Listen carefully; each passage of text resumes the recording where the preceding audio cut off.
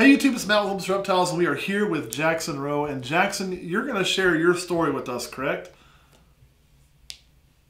Yep.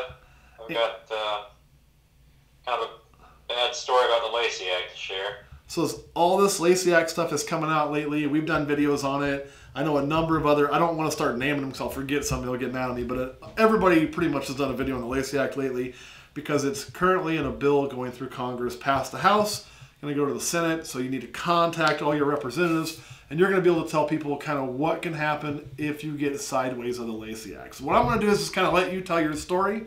I may interject here and there to pull a little more information on some things, but why don't you just kind of start with what got you sideways and kind of how it went?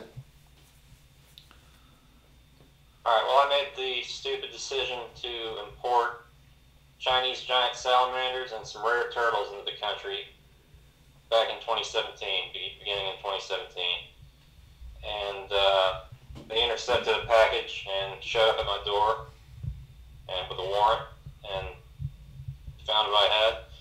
But obviously I regret doing this, but my goal was to start an assurance colony, basically, for the Chinese giant salamanders. I never sold a salamander, never intended to.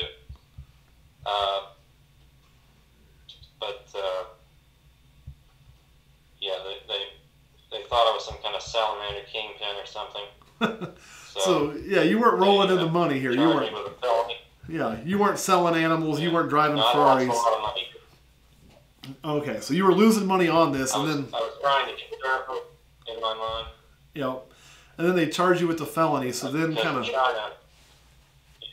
So then what happened when they came and they get China? In China, they farm them, but it's unsustainable and they're virtually extinct in the wild. So I wanted to get some over here before their inevitable extinction in China. I think it's inevitable anyway. Yeah, well, if it's the Chinese trying to conserve the environment or human rights, extinction's probably going to happen. I mean, that's been their history. Yeah. No offense to anybody, but that's been the history of that government. So once they came in and charged with the felony, kind of what happened from that point? Like once that started, what was the process? Had to go to a hearing. Then a couple of years passed, or a year or more passed, and went to probation the whole time.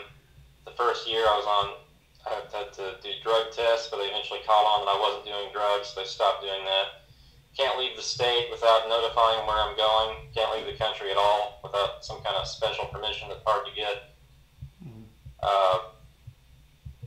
Yeah, so it's just been, and the stress of it all, not knowing what the sentence is really going to be, is the worst part of it. So. What were they telling you before you? I'm here talking about this. Sorry, go ahead. Oh yeah, before you finish the whole thing, what were they telling you your sentence could be? Like, I know the feds usually say, "Hey, this is what's going to happen to you if you don't play with our game." Like, so what were they telling you was going to come? LACEY Act violation can be up to 5 years in prison, and I want to say like a $20,000 fine, at least. In this district, they don't do fines for some reason, so I didn't have to deal with a fine. And most likely, they say I'm not going to prison. It's probably going to be more probation, but it's really up to the judge. It's up in the air. So you still got this hanging over your head. Still. Right, and this is 2022, yeah. And you've been dealing with this in 17. So for 5 years almost now, you've had this like stress hanging over your head, which I can't even imagine. That's a long time to deal with that. So then you said there's been pretty bad. So I warn everyone that if this goes through, it's going to make ordinary people not doing what I was doing, which was wrong. It's going to make them criminals. Yeah. And it's going to be an unexpungible felony, and it's just going to be a bad situation. And we talk about ordinary people. We're talking about like a guy who goes to a show, buys a ball python, and drives it home across the state line. Right? I mean, that could be a felony. Essentially something like that. Yeah. And now you said there's no fines, but was there any monetary consequence intended or unintended about having to deal with this? Yeah. The lawyer So even though there's no fine, guilty or innocent, you're out 10 grand. Just to try to get a decent outcome. No matter what, yeah. Fair enough. And then you mentioned, too, you caught a felony over this, and it's not expungable, so you're going to have that on your record for life. What are some of the things that come with having that felony? You're never going to vote again, and you're never going to own guns again, which is disappointing for me because that was one of my other hobbies was guns. I just enjoyed guns, and now I can't even shoot one ever again legally. So that's kind of heartbreaking a little bit. So I also know when we talked, you said that. Also can't. I think you were going where I was, so go ahead. Also can't. Yeah, I also can't own venomous snakes anymore. I had a Jameson's green mama and a Gaboon viper, which I had wanted all my life.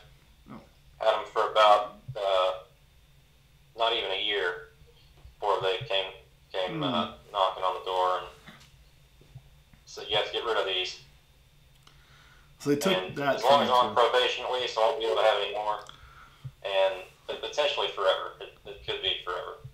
I know for me that'd be a big loss. Like that's something that would sting and hurt even more than the money. The money I'd get over once I paid it eventually, but that would be losing a right. That and the gun right. I mean, my last vote, I actually voted for a serial killer for the Senate race in one race because I didn't like either party. So, sometimes I burn my vote just to be in protest.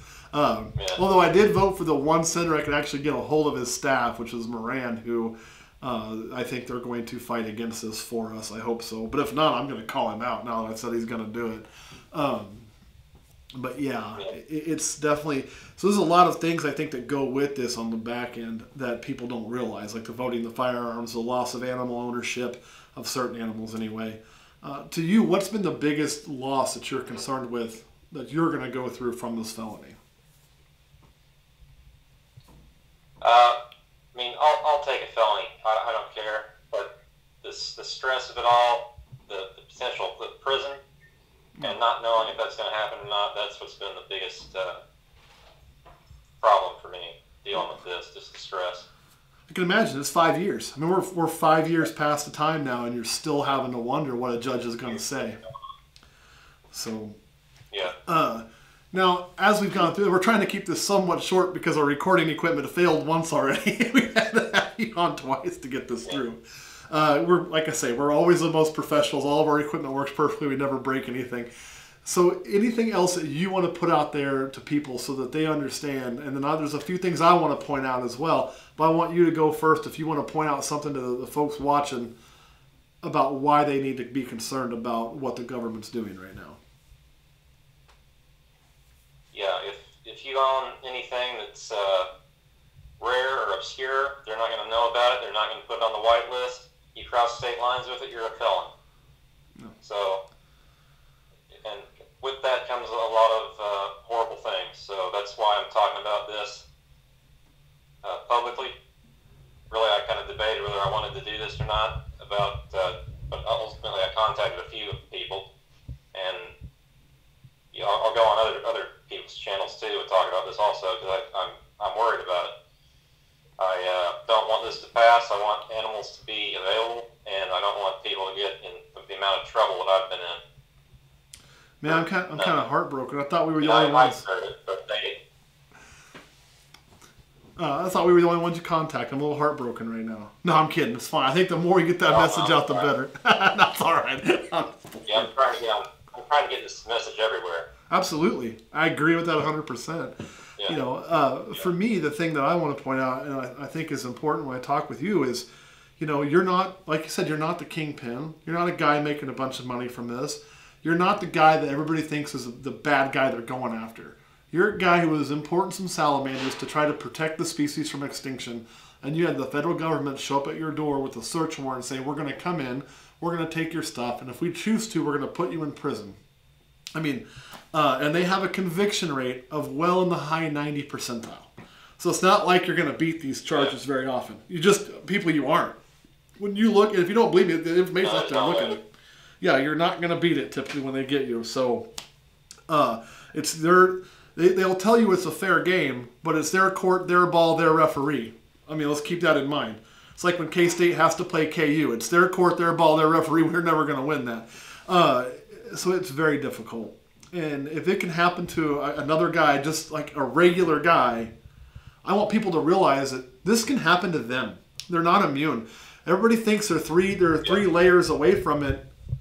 They're not. Like, they're one. It doesn't have to be the guy who's shipping in 1,000 animals a week. It doesn't have to be the guy who's on the airplane with the Pringle can full of turtles, which I think actually happened something similar years ago to somebody we all know, which I'm not going to... You can watch Locked Up Abroad if you want to know what I'm talking about on that one. But it can happen to a regular guy. And to me, that's terrifying. Yeah. That's terrifying that it is. We're going to be the target. So I think on our last camera before this died, you mentioned, and I want to bring this back up to kind of jog some memory, that if this goes through, it's a reality that 10 years from now, there's nothing there but leopard geckos, you know? Right, yeah. That's what I was saying. It's going to be just a reptile famine. There's going to be nothing, there's going to be no hobby left. Yeah, and that kills... It kills a hobby. It kills an industry. I mean, this is something I personally want to do at a level that I can supplement my retirement income, not because I want to be rich, because I love doing it. If I can do it at that level, then I'm a happy camper, and that's gone. Like, it's gone. It's livelihood killing. I have some animals right now. They're all legal now, but I'm trying to breed some of them. Some of them I'm raising up, and I need to get mates for them. And if this goes through, I'm not going to be able to do that. And they're just going to be sitting in a cage forever without breeding, and just a waste of a life. And it kills it. It kills it before it ever gets started on the breeding front. And I know that we have people too, not a lot. We have people in Canada and in Europe and even in other countries that do watch us. When you go on other channels, you're going to get some more of that. And what I want to tell those people, you're sitting there going, yeah, but that's the United States of America. That ain't over here. But we're such a large part of the industry. If you kill the industry in the United States, you're killing most of the industry in Canada. You're killing a lot of the industry in Europe. You know, you're killing it everywhere. The only place that would be insulated from what we do is probably Australia, because they don't allow imports and exports out of there anyway. So, like, what we do doesn't affect them because our reptile market's pretty much carpet pythons and bearded dragons at this point.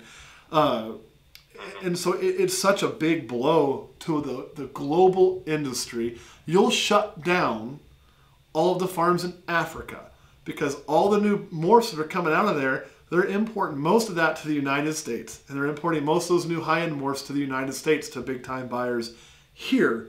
You take those away, those aren't profitable, they're gone. It'll literally kill the industry on an almost global scale, is my fear. So it's not just our fear. I'm worried this is actually... See, I'll be honest. It has a good chance. I don't think it's going to pass our Senate. I really, truly don't this time. But what if I sit back and go, oh, I don't think it's going to pass, I don't do anything, they're going to keep trying, and eventually they will pass it. It's not just about today. For me, it's about next month when they try it, or next session when they try it. You know, looking at the vote in the House, it was so party line. I don't think they're going to have the votes to do that in the Senate with that tacked in there and not run into a filibuster. And I know when I contacted an email with my senators, I said, I expect you to filibuster this. That is my expectation. As a citizen of my state and from the senator of my state, you know, you need to do whatever you can. This is the only legislation I care about. You kill this, you have my vote. I called both my senators. Did you actually get to talk to one, or just somebody like in an office? It was just secretaries, but still, I mean, everyone needs to do that. Absolutely. Email them, and then follow it up with a phone call. And if they have a box of, do you want contact, check yes. Because that's kind of what I emailed them, and I checked that box, and I didn't get contact, and I'm calling them 5 days later saying, hey, I sent you this email, and I haven't heard back, and I want to make sure you hear my voice. I even sent one to one who's on not my district that said, if you vote to keep this, I swear to God I will commit my finances and all the social media platform I have and every voice I have to making sure that you no longer ever get elected to a public office again. I don't think she cared, but that's the truth of the matter. Like, that's where I'm at, because this is what I'm willing to fight. And I think we all need to be there. So, anyway, Kurt, anything you want to add before we wrap this up? No, didn't you say too if this passes they get more money to do this with? That's correct. In there's a $150 million yearly increase in the budget for for them to go and enforce these rules, especially the importation rules. I think that's more dealing with importation, but as things get added, they'll just continue to grow budget. That's what they do. The federal government's a beast. So they're going to take our tax money and then use our tax money to take our animals. God, I love America sometimes. I really do, but not that part of it. That part of it sucks. Yeah. So anything that you want to add before we wrap this up? What's that? Yeah, I want to say again, I regret doing what I did, and I wouldn't do it again. But it had a silver lining. The salamanders are now in zoos, and they're going to be part of a breeding program, or so I'm told. So they're about 3 feet long now. And you told me earlier how long they can get. They're a short. Yeah, they can get up to 6 feet long. It's just mind blowing. I can't even imagine a 6-foot salamander. So the silver lining of all this came out, and they're going to be bred. But even in zoos are going to have a problem with the LACEY Act if this passes. Oh yeah. That's the other thing. They will. As a matter of fact, I got a friend that used to work at a zoo, and he'll tell you how terrible it is for that. It is problematic, and I think right now it's easy for them because you've got all of the social media hoopla with, it's just kind of died down, thankfully, involving Tiger King. I'm glad they didn't try to disguise this as a big cat protection, because that'll happen at some point too. And then all they got to do is tack in the reptiles and let it ride on the back of that tiger, and hey man, now we're screwed. And I'm not against regulations and making sure people, who have things can keep it properly and all of that. And most keepers really aren't. It's like gun owners. Most gun owners want responsible gun owners. But to come in and tell us no, or to make it such an unattainable goal it's impossible, is a complete infringement, what I feel is upon my rights to liberty and the pursuit of happiness, which I think is in the Constitution last time I looked. For now, we'll probably change that too, the rate they're going. But I do want to say to everybody out there, I want to thank you personally, and anybody else watching, take a moment. I want you to think about how hard that would be to do what you've just done, to come on here and talk about your story. You kind of had to admit that, you got busted and all these things that happened, and that's not easy to do. Yeah. So I want to say thank you for doing that, because I think it puts a face and to what can happen. Just a regular person, and I think that's very, very important for people. So thank you so much for doing that. I appreciate it greatly, and I hope we cause some more people to fight against this. So I appreciate it. Anything else you want to add before we go? Just call your senators. That's all we can do at this point. Absolutely. Call them and be annoying. Curry, anything you want to add? I mean, I guess we could hope the president vetoes it, but I'm not sure if that guy can remember what he had for breakfast. So I'm going to... I guess... I will be the first one screaming something about Brandon if he passes that too. So let me get up off of here, and I want to say thank you again for joining us and telling your story. And I hope you can get on a lot more channels so you can get to even more people, because the more people that hear this, the better by far. So thank you again. And guys, we'll catch you all next time.